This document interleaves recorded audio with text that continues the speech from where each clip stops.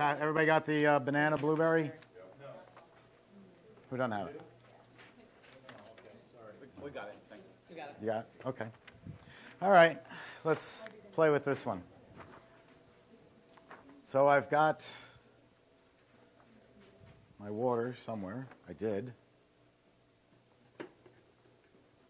All right. I got talking so much I got to start over. All right. That's empty.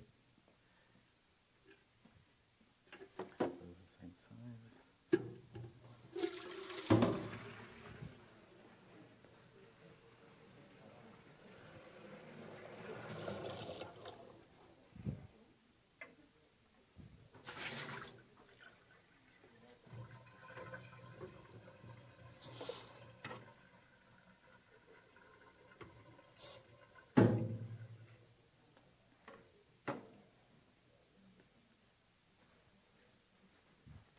Okay. 1.5 quarts of water, 1.25 pounds of sugar. So let me work on the sugar over here.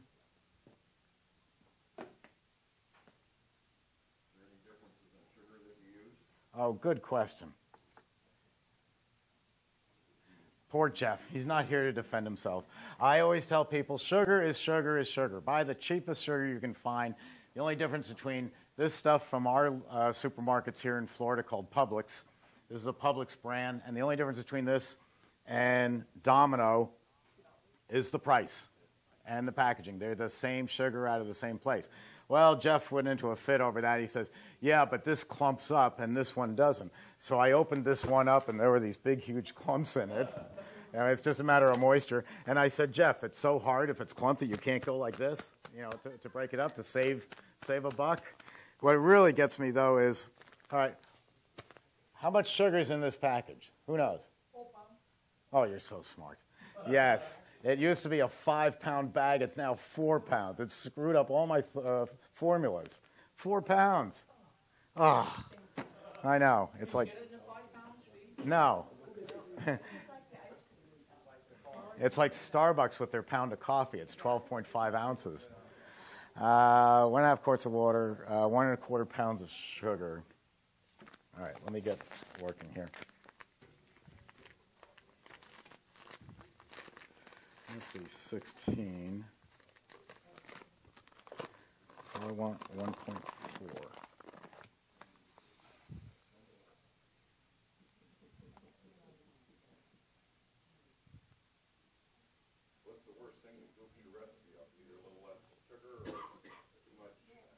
Talking to people and not paying attention.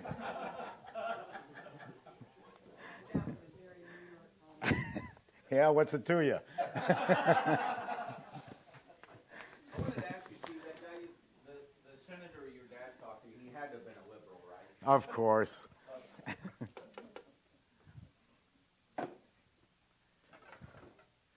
Okay, we've got the sugar and the water. Everything else just goes in the machine. Great. All right, who wants to come up and help? You wanted to come up. Come on up. Okay, make sure the gate's closed. And I found that if you rest this on the lid, it's going to spill everywhere. Try to put it up above. Like this? And before you do that, I'll make you feel bad. I only have one working eye, and I don't spill, so good luck. It's not that hard. Okay, so that's the sugar and the water. Anybody see a lemon? Yes, here we go. Can you cut that up for me? Of course. I was going to let this gentleman do it. There you go. Just cut that into some slices for me. The whole thing goes in.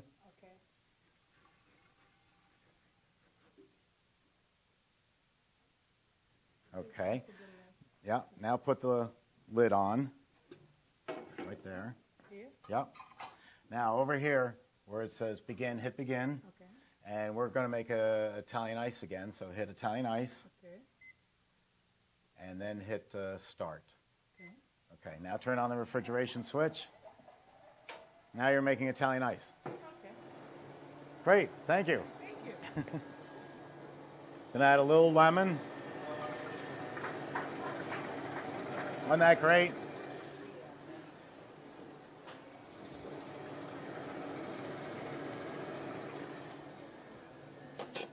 Now, the fun part.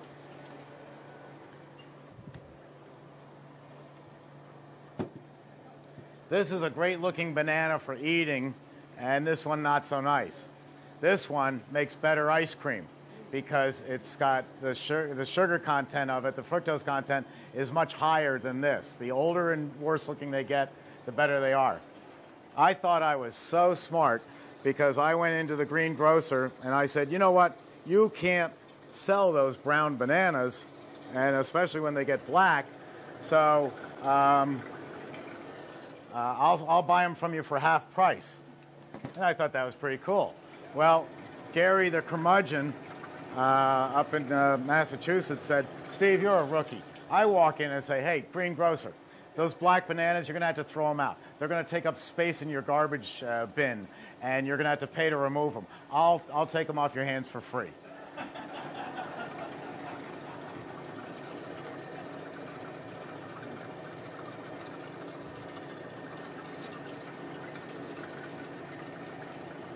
Now with the bigger machine, this one, you can just drop whole bananas in, which is a lot of fun.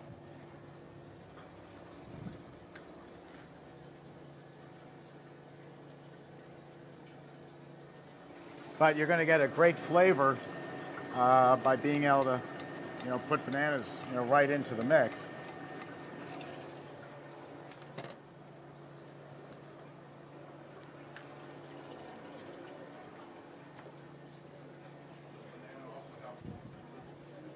Banana what? I'm doing it mainly for flavor. Your consistency is coming from the sugar.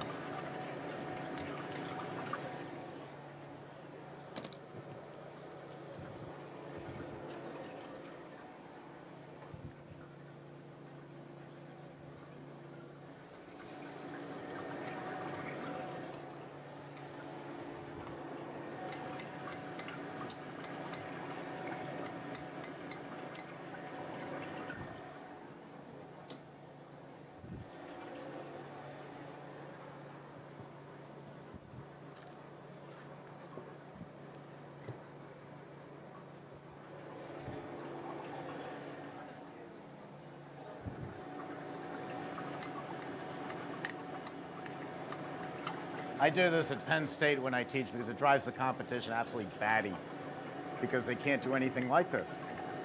They can't put anything in their machines. Their freezing cylinders are so thin, they're nothing more than spaghetti pots, that you'll damage the freezing cylinder. Our freezing times are 6 times thicker, and so anything can go into the machine. Our dashers are stronger, our drive motors are better.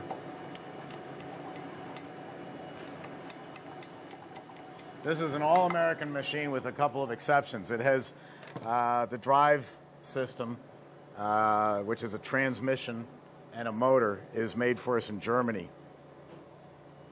And the keypad is Panasonic, but made in the USA. Everything else here is made in the USA.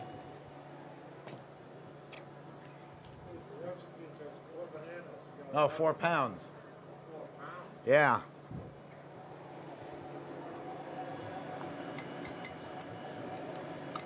And there's blueberries in there too, isn't it? I have to go get the blueberries. I'll be right back.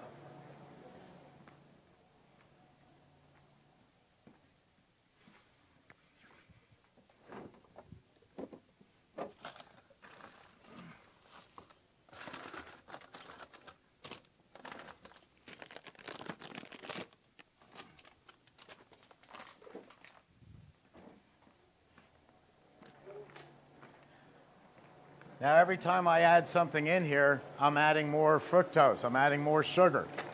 So the freezing time is going to get a little bit longer.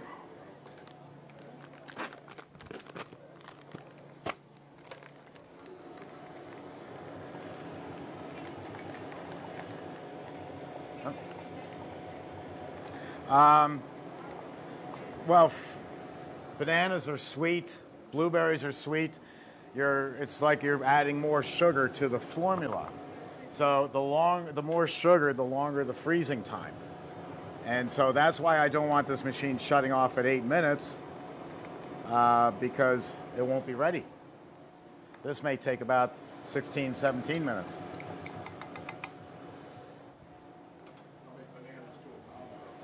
Oh, I don't know. I guess it depends on the size.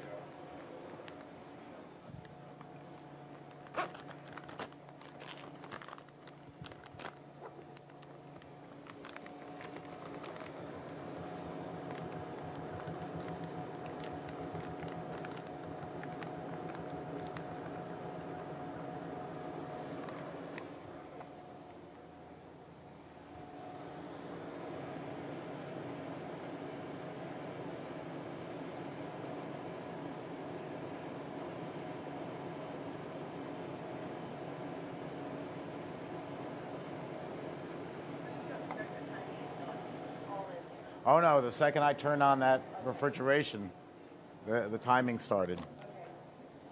Let me check this. This is ready. Turn off the refrigeration. And let me see.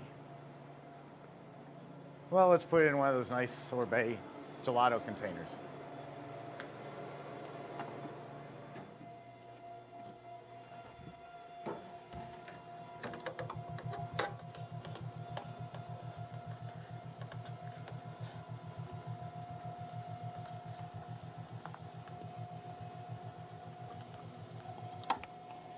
Now, you asked about consistency. There's a firmer consistency.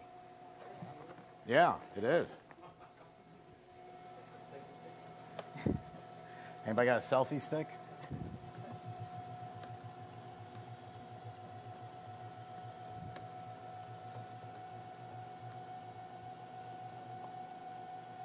Do you have an idea? I know every area is different, you said. Hi, sweetie. Do you have kind of a figure that you use for price? I know Jeff does 5 and he can get 5 or whatever, but I mean, do you have like a ballpark figure in your head that you think is a good all-around starting price for an ice cream cone? Oh, sure. Slightly higher than the competition in town. Because how are you, if you're too high, you're not going to sell it. How are you going to prove you're better if you don't cost more? I mean, the Cadillac and the Chevy Impala come off the same production line, just different chrome and different interiors. It's the same car. It costs $15,000, $20,000 more. How are you going to know it's a Cadillac if you don't pay $20,000 more for it than a Chevy? And that's really, I mean, sometimes pricing boils down to that. You can do all the mathematics in the world, but it comes down to what's the competition getting. If the going rate for a steak in a high-end restaurant is $32, you're not going to be $47. Right. So let's say the 150 miles away is, or 25 miles away is $3. So when you say slightly more, would you say 3 1/4? $3.50. $3.50. Yeah, I can always come down, but I can't go up as easily. Right. People have long memories. Well, I remember in '06 that you were only getting 5 cents for it. You know, sorry. So, I have not tasted this, but it looked good on paper. So let's see what we got. Hi, sweetie. Let's move this over because Sadie's not going to move.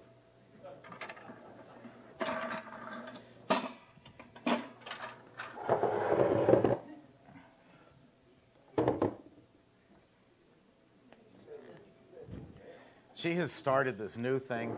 In 13 years, she has barked once, and that was at my brother-in-law, who has an office here, once. And now she has caught on because she was sick and because we were pampering to her more than we ever do. She has caught on that all she has to do is go up to someone and bark at them, and she won't stop until you give her a cookie.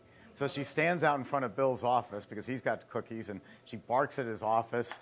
She comes up to us in the middle of the night because she woke up and she goes, bark, bark, you know. And it's just, she can get away with it. I'm looking for a spatula. Here, I'll use this. Okay. We're going to need more spoons. I think this should be pretty interesting.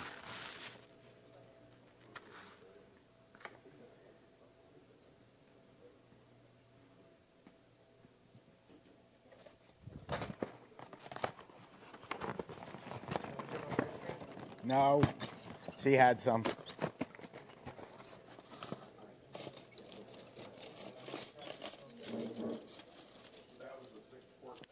Yes, yeah. 6 quarts or 6 liters. The barrel is actually bigger than 6 quarts, but we advertise it at 6. And that's another thing that drives me nuts. Everybody else advertises their barrel, their capacity, they call it, by if you took the barrel and stood it on end and filled it with water without the dasher in it, how much water would it hold? And then they call it a 6-quart machine. It'll never make 6 quarts. It'll only make 3 because you don't fill the barrel up and you don't have the dasher in there. We rate every machine by finished capacity, how much actually comes out. Hi. At the store? No, I'm great. We'll be ready for lunch when you get back. Thank you. Come on up. There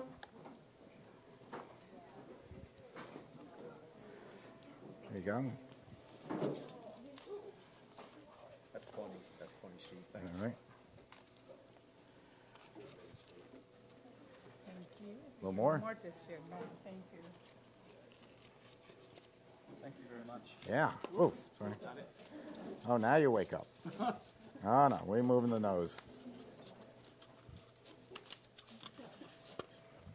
Steve, did you time that at all? No, I didn't. Okay. So you kind of just have gotten a feel for how long? I'd say it was about 16 minutes. We usually do ices in about 12 or 13. Yeah, just, I just wondered, so that's when you say stay there, you need to be testing it, blah, blah, blah. Yes, but you write down what you made. Don't be like me. Write down what you made on a file card. Every time you make a different test batch, write it down because one day you're going to hit the great batch and you're going to say, uh-oh, what did I do? And it drives you nuts. The other thing is there's a group of people out there that can help you expand your business dramatically, and that is off-duty policemen and firemen. They are policemen and firemen. They're not in the ice cream business, and not unless until they do their 20 and out. And they're not going to steal your formulas. They could care less. They all have off-duty jobs. And who better to come in at 2 in the morning and make your product while you're asleep, and you just give them a formula, and they know to stick with it. Almost everyone here working is, I have no military background at all, but almost everyone here has an armed forces background. And it's just the most wonderful workforce I've ever had because they are used to coming to work and getting a job done. Whereas in the Bronx, you know, everybody was like, you know, I can work until 1 and then Oprah comes on and I've got to go see her. How is this? Is this good? Hey, Steve, this is a question from a guy that doesn't know much about ice cream, but what's the difference between the Italian ice and the sorbet? What makes one Italian ice and one sorbet? Excellent question.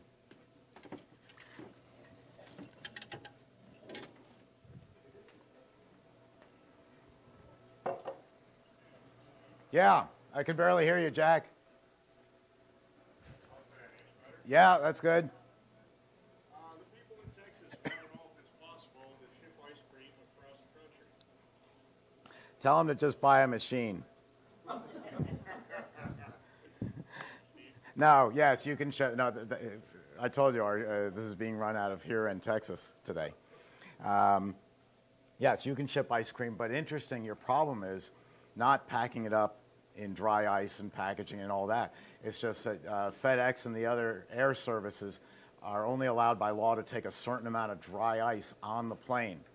And it's not very much. It might be 5 or 6 packages in total. I think it goes back to that problem we had in Florida when the plane went down because they had those generators on board and they started smoking. And if there was nothing wrong with them. What was wrong with them, there were too many on the flight. Okay, the difference between Italian ice and sorbet. That's Italian ice. That's sorbet. I'm going to get $1.50 for this, and I'm going to get about $5.50 for this. That's the only difference. People will argue. You can argue it all day long. Oh, but sorbet has cream in it. Yeah, if you want to put some in, too. You could say sorbet has tapioca if you want to put tapioca in, but I don't know why you would. Same product, different pricing. I'm going to sell at a Little League game lemon, cherry, grape, orange, chocolate, rainbow. To a high-end restaurant, I'm going to sell kiwi, mint, apricot, champagne. Same sugar and water, just different flavors. You can have a little lick. Here, come over here for the camera. Because it's not dairy, it's sugar and water, and so it comes out ready. It's the difference between dairy and non-dairy. Does this also get better in 8 hours? No, it just gets gone faster. This is delicious. That is good. I surprised myself. Take that, Jeff. Here, let me move this. I'll be right back.